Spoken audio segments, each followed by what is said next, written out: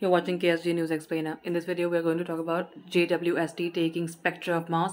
This is for GS Paper 3 Space Technology. The European Space Agency ESA released the James Webb Space Telescope's JWST first images and infrared spectrum of Mars. The Webb telescope captured its first images and spectra of the red planet. Webb is situated approximately 1.5 million kilometers away from our planet at the second Sun-Earth Lagrange point L2. From the telescope's vantage point, it gets a view of Mars's observable disk, which is the portion of the sunlit side facing the telescope. This allows JWST to capture images and spectra with the specific resolution needed to study short-term phenomena. These phenomena include dust storms, weather patterns, and seasonal changes.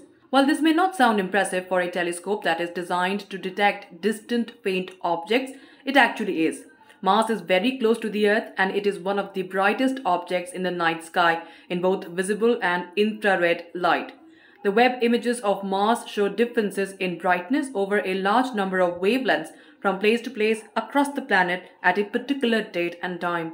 But the spectrum illustrates the subtle variations in brightness between hundreds of different wavelengths that represent the planet as a whole.